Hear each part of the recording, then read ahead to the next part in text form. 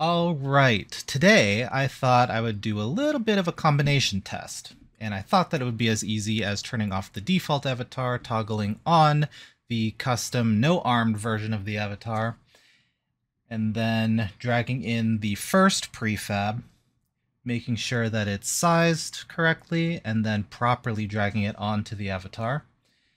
And then to test a desktop version of sitting down, I wanted to add in Gogo Loco. So I thought it would be as simple as dragging that in there. And then just as simple as hitting run and having it just go. But as it turns out, my understanding of VRC Fury is not really there. So there's a little bit of a conflict between the two prefabs. So there's a lot more that I still have to learn. So that's 2 for 2 so far this week. And tomorrow, we've got a bit of a clinic visit to do. So that'll be fun.